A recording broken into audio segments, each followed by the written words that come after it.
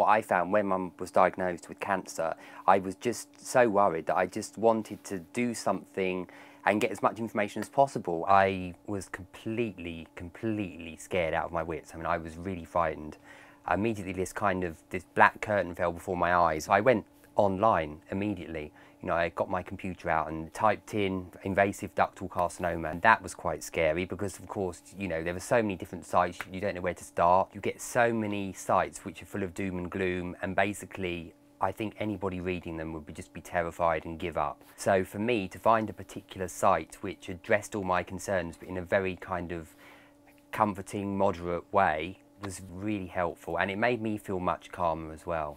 And going to the discussion forums on the Macmillan site, getting the experiences of people who had been diagnosed, it was just a really helpful resource, and I wouldn't have done without it, because as the son of somebody fighting breast cancer, it was enlightening. I found this kind of thing particularly helpful. It's somebody who's been newly diagnosed with IBC, and she's only 43 and she has 2 small children, so of course she's very scared. And I found that everybody is scared, you know, it's the natural thing. I mean, that's the natural emotion, because cancer is a minefield and nobody knows what's going to happen.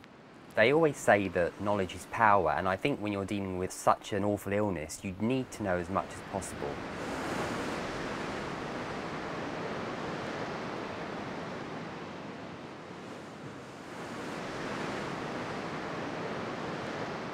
Emotionally, it was just an awful time for everybody, as you can imagine. But, you know, with support and information, you somehow work your way through things. Mum was very stoic.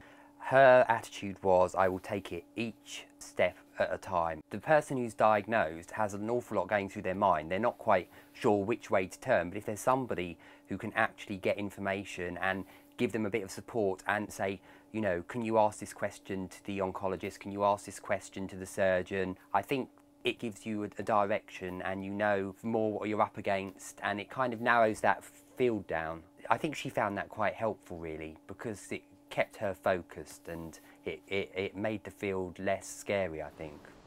Just knowing that people out there are going through it and seeing what steps are being taken to help them in some way helps you, and helps you give support to your relative who's tackling it, to say, oh look Mum, as I often did, you know, this person's doing this and this person's fine. And there's a lot of success stories as well. If they hadn't been there, I think I would have been in a far worse state. I would have been climbing the walls, you know. People always say keep positive, and Mum definitely kept positive.